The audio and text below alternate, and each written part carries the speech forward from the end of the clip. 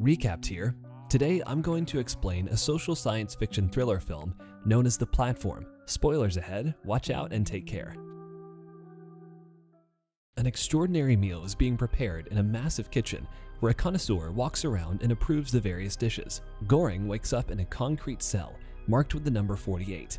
He is not alone in the cell though. He shares it with another man, Trimagasi, who explains that they're in a vertical self-management center, also known as The Pit, a tower-style facility that has two people on every level, and they're either knocked out or moved to a different level every month. Trimagasi says that the food is the only key for survival and is delivered through a platform that travels from top down, stopping for a short period at every level. Those on the lower levels get to eat only the leftovers from the levels above. Goring tries to communicate with the people in the lower level and the upper level, but Trimagasi stops him by saying that he should not be talking to the ones below because they're on the lower level and the upper ones will not answer him. Suddenly, a red light turns green and a huge table of partially eaten food descends through a rectangular hole in the middle, and Trimagasi starts eating the leftovers in a manner that disgusts Goring, who only picks an apple to eat later. As the table descends to the lower level, the room's temperature starts to increase, and Trimagasi warns and accuses him of keeping the apple, and as punishment, the temperature was raised. Goring has no other choice but to throw the apple below.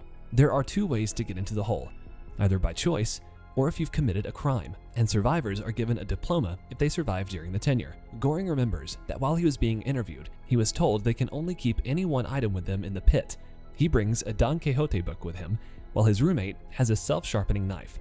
Trimagasi talks about how he ended up here and tells Goring that he's preferred to be in the pit rather than a psychiatric hospital for killing someone by throwing the television during a fit of anger.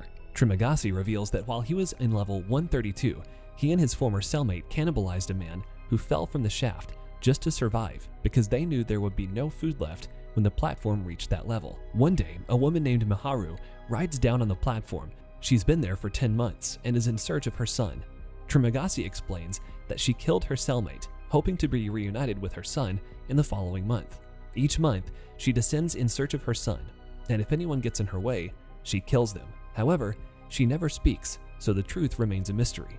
The table starts to descend to level 49, where the inmates try to harass Miharu. Goring yells from above to stop them, but Miharu kills them and continues to descend further. After many days, Trimagasi starts to like Goring, and somehow they become friends, although Trimagasi does not think that Goring has the capability to survive in this place. Goring becomes more like his cellmate and does not hesitate to eat leftovers. Trimagasi says that he only has 2 more months before he gets his diploma and walks free. When Goring wakes up, he finds himself in level 171, where he's been tied to the bed and sees Trimagasi standing over him with his knife. He can hear people screaming in terror as they discover where they are, and many commit suicide by jumping down the hole. Trimagasi explains that it would have been risky for him if he hadn't bound Goring, since he has a better body and shape, and he would have killed and eaten Trimagasi. Trimagasi promises Goring to fast for as long as he can, but when the hunger gets too much, he will slowly mutilate Goring so they both can eat the flesh and survive. Angry Goring calls Trimagasi a murderer, but he said that it's the levels above that cause this, because when the platform descends, not even remnants of bones are there to eat, so the only way to survive is to cannibalize. After a while, Trimagasi starts carving Goring's leg, but before he can get a chance to complete it, Miharu descends on the platform and stabs Trimagasi, leaving him wounded, and frees Goring. As soon as he's freed, he kills Trimagasi. Miharu offers him Trimagasi's flesh so that he can eat it and survive, and she descends down further on the table. While Goring was alone, he starts having hallucinations of the conversation between him and Trimagasi, who is now part of his body. Goring barely survives during this month. The next month, Goring wakes up on level 33 with a new cellmate, Imogiri, who is here with her dog. Before volunteering to be placed inside the pit, Imogiri worked at the organization that runs the pit, and Goring remembers that she was the one who interviewed him. She seemed like a wise person who suggested that if everyone ate only what they needed, there would be plenty of food for those dwelling in the lower levels. Imogiri explains that the purpose of the pit is to bring good people in, and if the inmates try to sacrifice for each other, the administration will convince the people living outside to do the same. As the table descends, Imogiri requests that the people eat only what they need, but they ignore her, and they're all only persuaded when Goring threatens to defecate in their food. One day, they find Miharu seriously injured on the table, so they treat her.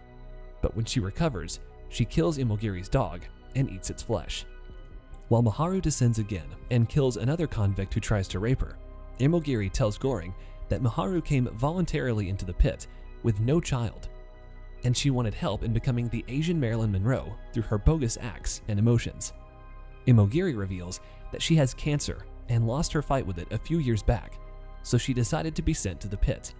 Imogiri wanted to save the residents of the pit by bringing solidarity between them. While she thinks that she already knows everything about the pit, its gruesome nature is still a surprise for her. After losing her dog, she constantly sinks into depression with each passing day. After reassignment day, Goring wakes up and finds himself at level 202, where he sees Imogiri's lifeless body hanging. As Goring was on level 202, he thinks that even Imogiri didn't know about the actual level count. There are more levels below him as well. Goring tries to eat his book, but it was not enough to survive, so he gives in to cannibalism yet again by eating Imogiri's corpse. He used to hallucinate conversations between Trimagasi and himself, but now he hallucinates Imogiri as well because she is also part of his body now. The next month, Goring shifts to level 6, where he finds a new cellmate who is known as Baharat. Baharat has a rope with him, which he used to climb up, but the inmates above mock and defecate on him. One day, while he was trying to climb up through his rope, the inmate couple above the level cut the rope and Baharat lost it. Goring proposes that they should descend on the platform and distribute food at each level equally. He hypothesizes that if they're able to take the food to the bottom level, they will have beaten the system, and if they fail, they can ride up the platform. As they both start their descent, they beat up the interrupting inmates, or those who were reluctant to accept their decision. They reach a level where they meet an old man who was once a fellow cellmate of Baharat, and he suggests to them that one delicious dish must be kept untouched and uneaten, which will serve as a message for the administration that the pit had been conquered. They chose a perfect panna cotta for it. The men are successful in convincing prisoners to conserve as needed. As they descend, they reach a floor where they see Miharu being stabbed by two inmates. Baharat and Goring kill the two prisoners, but by the time they make it towards Miharu, she dies. As they continue to descend towards the lower levels, they see people getting insane or losing their lives. While descending, the platform stops at level 333, and they thought it might be the last level. They're surprised to see a girl, who they thought might be Miharu's daughter. They give the panna cotta to the girl and go to sleep. Although they were thinking that this level was the last one, they concluded that there could be more levels. When Goring wakes up the next day, Baharat had already died due to his injuries. As they were in the lower levels of the pit, the platform reaches them with no food at all. Goring was left alone with the girl, so he pulls her up onto the platform and caresses her while she sleeps. The platform finally reaches the lowest level, where there's barely enough light. Goring starts hallucinating again, and this time it's Trimagasi, who tells him that soon his journey will end and he will receive his diploma. He tells Goring that he should leave the child to ascend because she can send a message to the administration.